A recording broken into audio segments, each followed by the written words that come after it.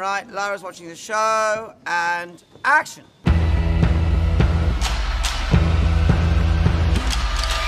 Gatsby.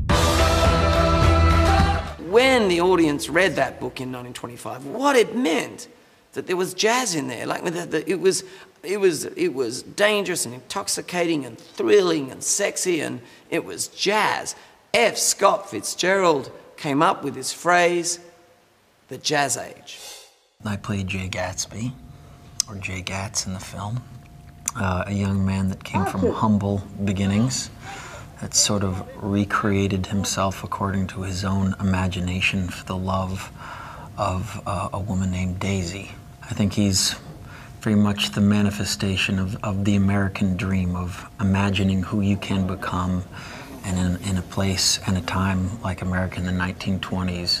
The main thing about Daisy is her duality. She wants to be protected and safe and live a certain way, but at the same time she wants, you know, epic romance. I've never worked on a film that's had such scale, but also such intricate detail in the design of it.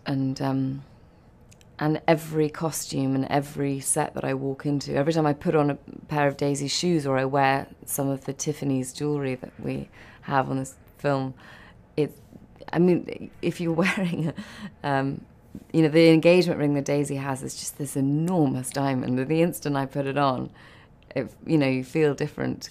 There were scenes there where we were around Gatsby's pool. He's throwing a big party. It was such a spectacle. It was really something to behold. And, you know, at the end of those kind of days, you know, everybody would look around and go, wow, you know, that was cool. That was something to be a part of. That's not something you get to see every day.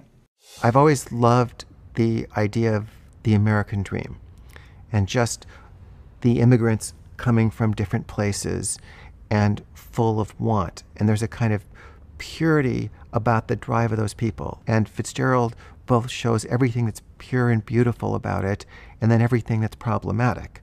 His projection on Daisy, the ways that she wasn't who he hoped she would be, and it finally brings him down and destroys him. So I think maybe my favorite thing about Gatsby is just showing the Achilles heel of the American dream, and in a way that feels scary and relevant.